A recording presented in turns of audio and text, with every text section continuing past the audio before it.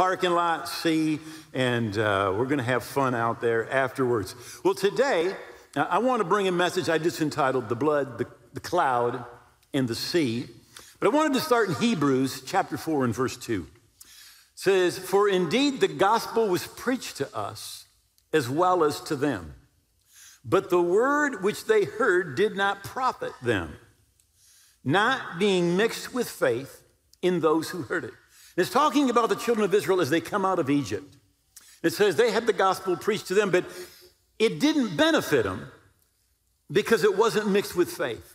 So often what we do is we think that what we need knowledge. That if we know something, that it's operating in our life. But that is not true. The great church, what can we call him, evangelist and church founder, John Wesley, called it mental assent. He said, if you say to somebody, did Jesus die on the cross? They'll say yes. If you say, was he buried? They'll say yes. You say, did he rise from the dead? They'll say yes. Is he seated at the right hand of God? Yes. Is he coming again? Yes. They know all the right information. He said, but it's in their head and not in their heart. And the difference is this: when it's in your heart, it changes the way you live. And if it doesn't change the way that you live, all you have is mental assent. You know something and you have it in your head, but it's not in your heart. And notice, it didn't profit them. They heard it, they believed it, but it didn't profit them because it wasn't mixed with faith. It wasn't changing the way that they lived. They didn't put, how do we say this, works with what they believed in their head. So 1 Corinthians chapter 10 in verse 1 says, "Moreover, brethren, I don't want you to be unaware that all of our fathers were under the cloud and all passed through the sea." Now it's talking about they're coming out of Egypt. The Egyptians are chasing them. They come to the Red Sea and they pass through all night. He says they were under the cloud and they passed through the sea. They were baptized into Moses in the cloud and in the sea. They were baptized into Moses in the cloud and in the sea. All through the Bible, well, put it this way, in the Old Testament, there's types and there's shadows. So we can say it kind of like this: what's in the old concealed is in the new revealed. In the Old Testament, you look and it's kind of concealed. It's cloudy, right? But when you get to the New Testament, it's clear, right? So what's in the old concealed is in the new revealed. They all ate of the same spiritual food. They drank of the same spiritual rock, and they drank from that spiritual rock that followed them. That rock was Christ. But with most of them, God was not well pleased, for their bodies were scattered in the wilderness. So they have just come through really three different experiences. One has to do with the blood, one has to do with the cloud, and one has to do with the sea. For some of you, this may not be new, but Peter said this. He said, "For this reason, I will not be negligent to remind you always of these things." You know, it's sometimes we think I know it, but again, it's mental. It's just in our head. It's what we have working in our life that makes the difference. In fact, if all of us had everything that we know working in our life, I think we'd all be spiritual giants. Because there's things we know that aren't working. We haven't applied them. They're not changing us. So the children of Israel have been in Egypt for 430 years. They're slaves. They're working for the Egyptians. And Moses shows up and he's their deliverer. 9 plagues have taken place in Egypt. Each plague is against literally the gods of the Egyptians, right? They worship the Nile, so the Nile is turned into blood. They worship frogs. Who knows why, right? But they have a plague of frogs, right? They worship the sun, so the sun goes dark. I mean, every plague is against one of the gods of the Egyptians, right? But then God says there's going to be one last plague. He says, "And Israel is my firstborn, and Egypt has not allowed my firstborn to come free and worship me, so I'm going to judge their firstborn." God said to Moses, "Tell all the people on the 10th day of the month, take a lamb into your house. Keep it till the 14th day. as the sun sets, take the lamb out and kill the lamb.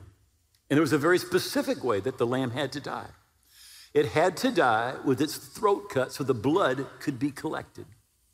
And then he said, take that blood and take a bunch of hyssop, which is really just a very common shrub in that part of the world. Stand in front of your house, put the hyssop in the blood and strike above your door, strike on each side of the door with the blood, right? And God made this statement. He said, the Lord will pass through and he will pass over the door with the blood and not allow the destroyer, the devil, to come into your house to strike you. Wherever the blood was, God said, I will not allow the destroyer. Now, of course, that Passover lamb is a type of Jesus. In the New Testament, it says that Jesus, our Passover lamb, was sacrificed for us. And they put that blood on the door and they did it with hyssop. Of course, today, we still are set free by the blood. Revelation 12, verse 11, and they, that's us, overcome him, that's the devil, by the blood of the Lamb and the word of our testimony. They applied the blood with hyssop, but we apply the blood with our tongue, right? We apply the blood with our testimony. We begin to testify what the blood of Jesus has purchased for us.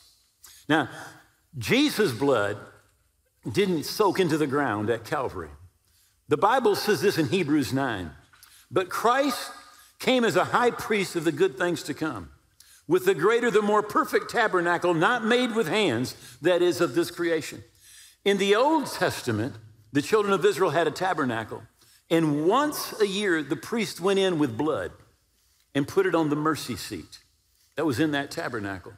And he obtained forgiveness for 1 year for the people. And really, the Hebrew word would tell you that their sins were covered. They were never taken away. They were just covered. But Jesus went into the more perfect tabernacle.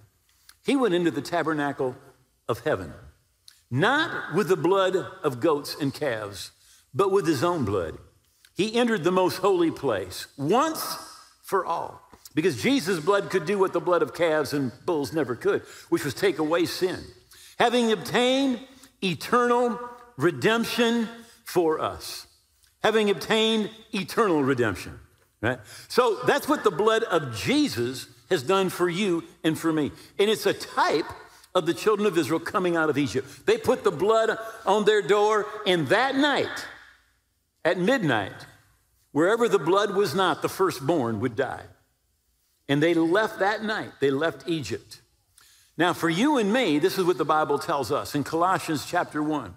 It said, in giving thanks to the Father who's qualified us to be partakers of the inheritance of the saints in light. Now, notice, God qualified you. You don't qualify yourself. In other words, you aren't part of God's family because of the great things you do or the good things that you've done. And you don't have an inheritance because of what you've done. God the Father qualifies you. Right? And he's delivered us from the power of darkness and conveyed us or translated us into the kingdom of the Son of his love. When God looks at this world, God doesn't see Africans and Asians and Russians and Europeans and South Americans. When God looks at the world, he sees those that are in Christ and those that are not in Christ. That's just the only thing really that God even recognizes. Which kingdom are you in? Are you in the kingdom of darkness, or are you in the kingdom of the Son of his love? And when we become part of his family, he takes us out of the kingdom of darkness. Now, it's really important to know what's in that kingdom, because anything in that kingdom doesn't belong in your life. Anything in that kingdom, we resist, right? Now, in fact, the Bible says resist the devil, and it actually means to actively fight against, right? Actively fight against. So that's temptation, but that's everything that Satan brings. And he comes to kill, to steal, and to destroy. You look at Jesus' ministry and you find Jesus going about, but really Jesus only did about three things, right? He would preach and teach, he would heal the sick, and he would cast out devils. Preach, teach, heal the sick, cast out devils, right? He was resisting everything that was a part of the demonic kingdom, right? So you and I were put into the kingdom of the Son of his love, right? Revelation 1 says this, from Jesus Christ, the faithful witness, the firstborn from the dead, the ruler of the kings of the earth, to him who loved us and washed us from our sins in his own blood. And so often we forget the rest, and made us. So he didn't just take us from something, he took us to something. He took us out of the kingdom of darkness into the kingdom of the Son of his love. He took us away from our sin and made us to be kings and priests to God his Father. In God's kingdom, you are a king and you are a priest. You were redeemed with the blood of Jesus as of a lamb without blemish and without spot. The blood of Jesus, that's the first thing. They come out of Egypt because of the blood. But as they come out, they're out in the wilderness. Pharaoh thinks, you know what? I should have never let him go. And remember, I want you to say, Pharaoh is a type of the devil, right? And he says, I should have never let him go. So he takes his army and his 600 chariots, and he begins to pursue the Israelites into the wilderness. It's really interesting that it didn't take God long to get the children of Israel out of Egypt, right? But it took a long time to get Egypt out of the children of Israel, right? Leaving Egypt, the book of Deuteronomy tells us this, to the promised land is an 11-day journey. You say, how long did it take? 40 years. It took them 40 years. It was how long? An 11-day journey. But it took them 40 years. The problem was this. God got the Israelites out of Egypt, but it took 40 years to get Egypt out of the Israelites. Right? You see, God may have gotten you out of the kingdom of darkness, all right? But what the devil wants to do is he's going to pursue you. He's going to come after you. I think it's interesting when Jesus is tempted. He's been in the desert 40 days, praying and fasting. The devil is tempting him. And then finally, after he had ended all temptations, Luke 4 said this, now when the devil had ended every temptation, he departed from him until a more opportune time. Right? This is Jesus. The devil didn't go, okay, Jesus, you won. Right? The devil, he left looking for a more opportune time. He was just looking for another opportunity. I remember as a young Christian, I said, God, I'm just going to love you so much. I'm going to be so spiritual. I'll never get tempted again. Yeah. Didn't work.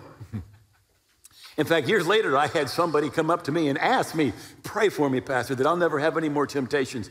And I said, shall I go home, get a gun, and shoot you? Because the only way you're not going to have any more temptations is if you're dead. When you get to heaven, all the temptation's over, right?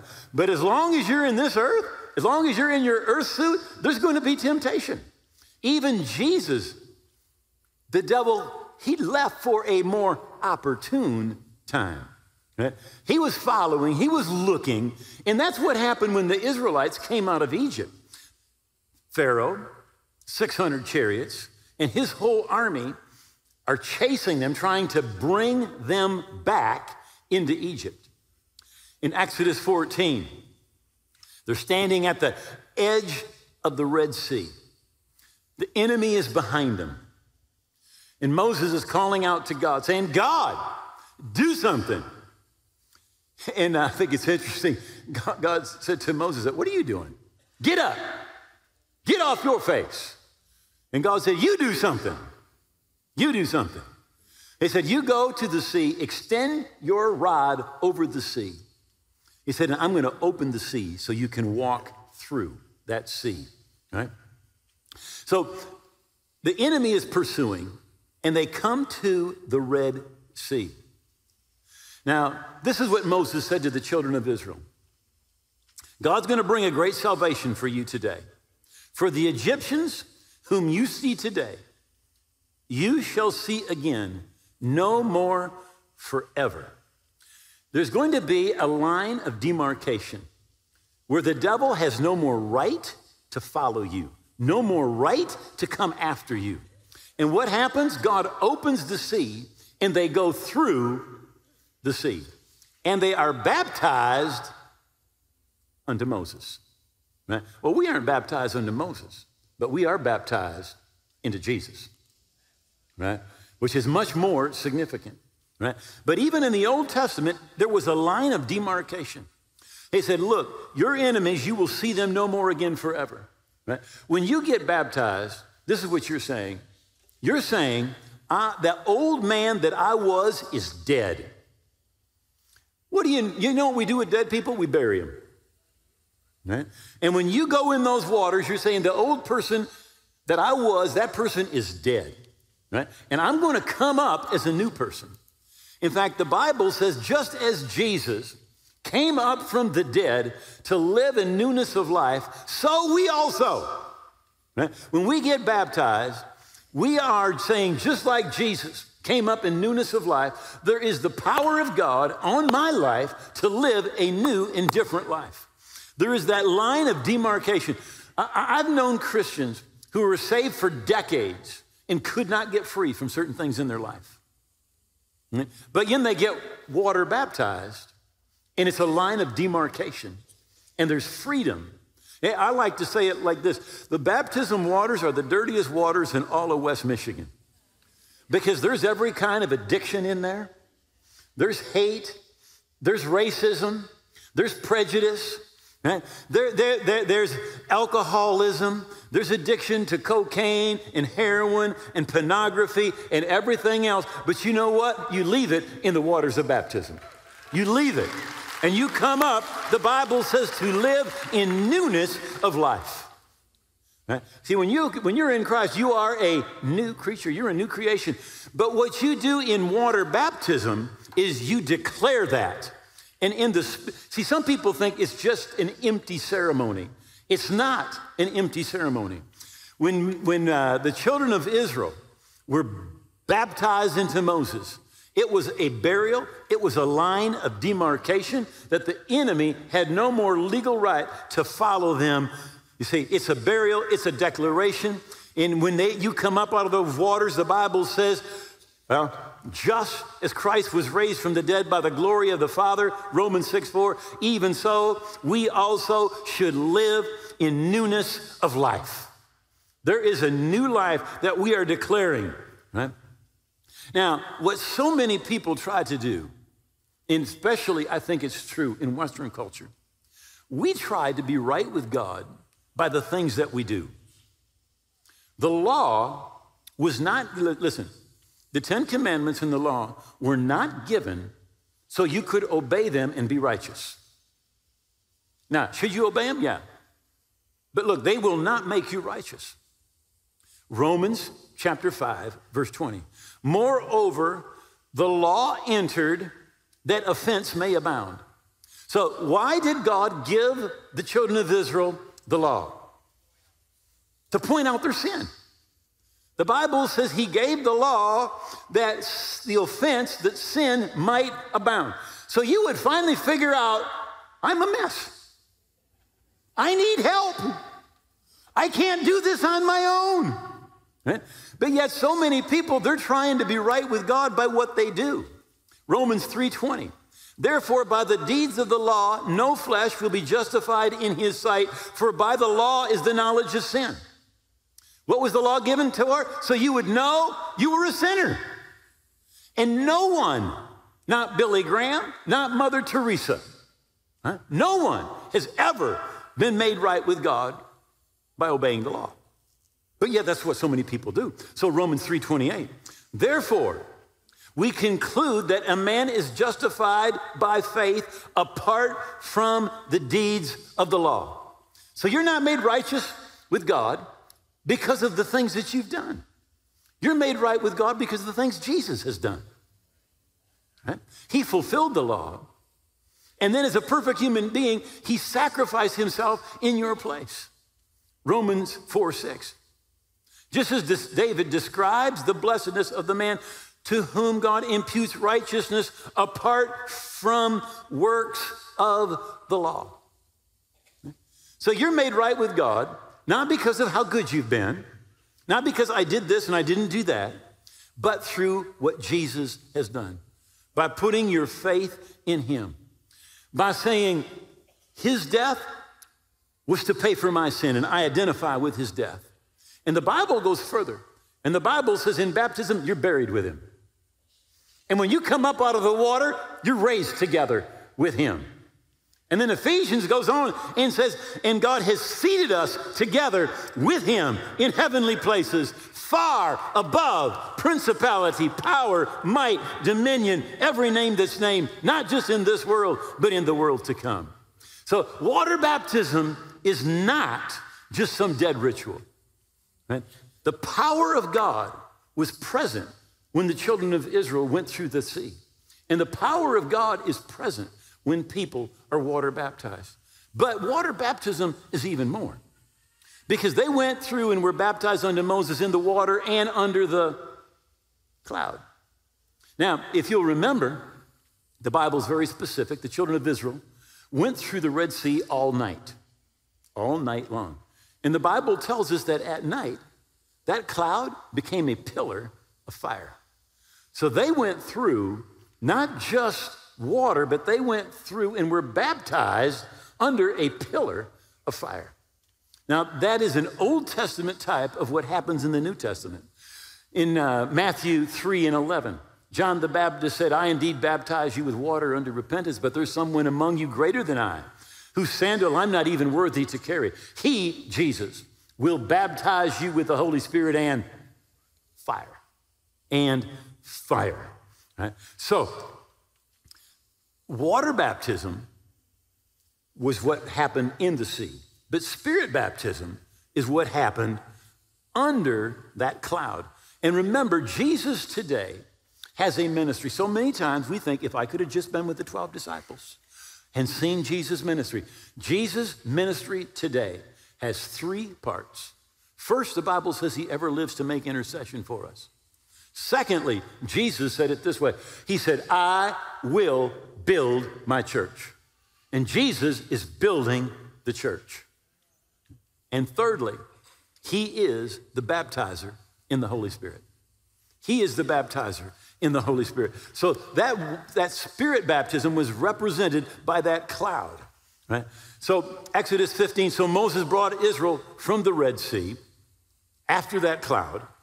They come out of the water. And by the way, Peter said this, he's preaching on the day of Pentecost, Acts chapter 2. And the people said, what should we do? And he said, let every one of you be baptized in the name of the Lord Jesus Christ for the remission of sins, and you will receive the gift of the Holy Spirit. For the promise of the Father, the baptism of the Holy Spirit, is to you and to your children and to as many as are afar off, as many as the Lord your God shall call. He said, be baptized and you shall receive the gift. So notice that first comes the water baptism, then the spirit baptism. So really, we can say this, that water baptism is a promise. It's a promise of more. More of what God has already done in your life through the baptism in the Holy Spirit. So they come out, they rejoice because the Egyptians have been drowned in the sea. And then in Exodus 15, so Moses brought Israel from the Red Sea. Then he went out into the wilderness of Shur. And they went 3 days in the wilderness and found no water. Now, when they came to Marah, that's the name of the place. Now, it literally means bitterness. They couldn't drink the waters of Marah, for they were bitter. Therefore, the name of the place was called Marah. And the people complained against Moses, saying, what shall we drink? So he cried out to the Lord, and the Lord showed him a tree. And when he cast it into the waters were made sweet. Now, the tree, of course, represents the cross of Jesus. And as you as I go through life, how many of you have had some bitter experiences in life? Life has been tough. Now, we can apply the cross to our situation, and it brings healing to our hearts. It brings healing into our situation. But it's so interesting. They've only been 3 days since the miracle that had taken place at the Red Sea. You know, so often we've got the idea, well, if I ever saw a miracle, if God ever did anything for me, man, I'd never doubt God again. He opened the sea and they walked through on dry ground. What more do you want? Right? And 3 days later, they're complaining. Where's God? Can't God help us? What's the problem? They're already complaining. 3 days later. It says this in Psalm 78. How often they provoked him in the wilderness and grieved him in the desert. Yes, and again they tempted God, and they limited the Holy One of Israel. Now the people that are really, how do I say this, super sovereignty people, this really bothers them. Because the Bible says they limited God. God wanted to do more for them than he was able to do for them, right? But they limited God. And we can do this. In fact, I really believe this, that none of us are living in all that God wants us to live in. None of us are receiving everything that God wants us to receive. So they limited the Holy One of Israel. And how did they do it? They didn't remember his power. The day when he redeemed them from the enemy, it had only happened 3 days ago. And they've already forgotten what had happened. Right? They didn't look back at what had already taken place. It says this in the New Testament in Revelation 19 and verse 10. It says, for the testimony of Jesus is the spirit of prophecy. The testimony of Jesus is the spirit of prophecy. In other words, when we look at what God has done, it is a sign of what God wants to do again. In fact, the word testimony, in its root, it actually means do again. Do again. So what God has done for somebody else, he will do again. But yet the children of Israel didn't look at what had happened. And they forgot what God had done. Right? And as a result, they're tempting God. They're limiting God in their life because they don't look at what he has done. And so often we do the same thing. The Bible says this about Solomon. It says the Lord became angry with Solomon because his heart had turned away from the Lord God of Israel, who had appeared to him twice. God appeared to Solomon twice, but yet he turned his heart away from the Lord. You know, what he didn't do was he didn't take the things that God had done in his life, the things that God had shown him, and he didn't steward those things. See, when God does something in our life, we need to steward that thing. We need to remember what God has done, right? And when we don't do that, our heart can turn away from the Lord. So in water baptism, right, first we qualify because of the blood. Not because of what we've done, but because of what he's done. The Bible says the Father has qualified us to be for our share of the inheritance, of the benefits.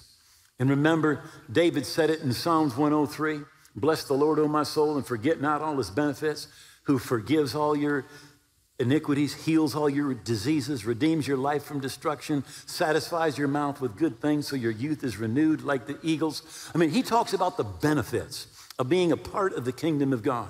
But so often we limit God. We limit him by not remembering and looking at his testimonies. And by the way, David took the Bible and he said, God, all of your testimonies are our inheritance. You look at what God has done, it's your inheritance. It's what God will do again. But we limit God. We limit him because we don't look at what he has done.